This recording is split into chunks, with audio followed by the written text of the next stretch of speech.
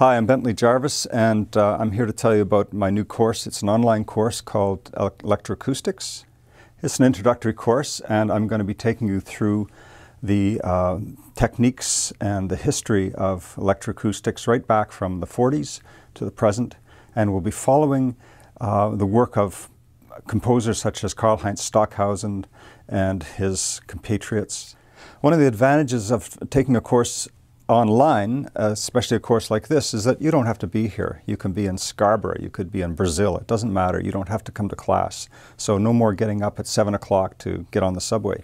What you're going to be doing is doing a lot of reading and doing a lot of listening, and then as a consequence of that, making compositions and also critiquing each other's work.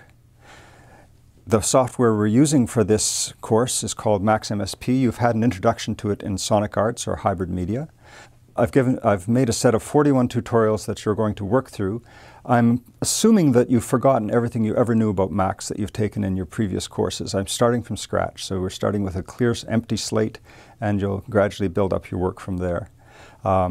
There are 4 compositions that you'll be making. The first one is going to be based entirely on sine tones and reverberation, so it's extremely basic, extremely simple, but the onus will be on you to work out some kind of a tuning system or some way of making your frequencies work together to make a piece. Throughout the course, you'll be following a historical pattern of kind of work that's been done by electroacoustic composers from the 40s right to the present. So I look forward to hearing from you in electroacoustics.